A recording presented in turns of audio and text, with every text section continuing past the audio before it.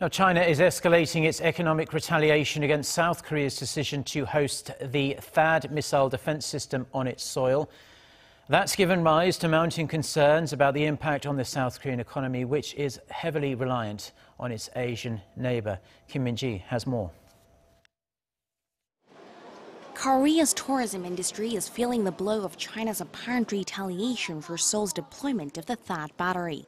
A hotel in Seoul's popular Dongdaemun shopping district has seen all of its group reservations by Chinese tourists cancelled in recent days, and hotels in other popular tourist areas have seen their bookings drop off by about 25 to 30%. It's a worrying trend and may just be the beginning of more pain to come.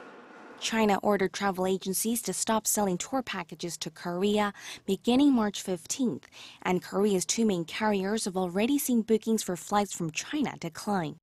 Korean Air says its bookings fell 10% between March 7th and April 30th from a year ago, while Asiana saw its reservations fall 9.4% on year for the period between March 15th and 31st.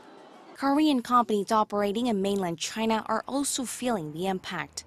Over 50 Lotte Mart stores have been closed, with officials saying the company failed to comply with fire safety regulations. However, there is speculation Lotte Group is being targeted because it provided the land for the THAAD battery. Local think tank IBK Economic Research Institute says in the worst-case scenario, Korea's losses from the THAAD row could amount to $15 billion, pulling the nation's growth rate down by 1.07 percentage points.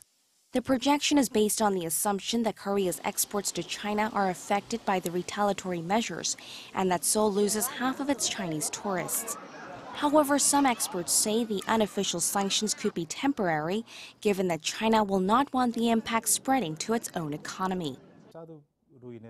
It's still early in the stages, but Chinese authorities are well aware that these sanctions won't be just Korea's problem.